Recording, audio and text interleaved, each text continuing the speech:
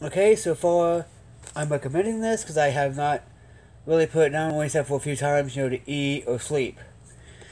Now, I have learned a few things from here. Okay?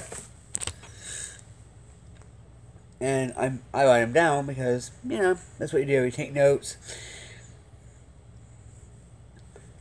One important thing is with box office receipts, always insist on the actual credit card cost, because some count some like places, okay, 5% or whatever. Okay, cool. Now, always ask for the definition between being used in your contract, gross or net income.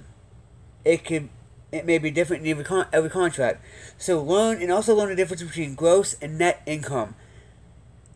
And also analyze the books to see, hey, why is our manager getting more money than we are? It's the case that's happening. So honestly, so far I recommend it. Soon I'm getting book 2 and book 3 I've ordered. So yeah. Anyway, peace.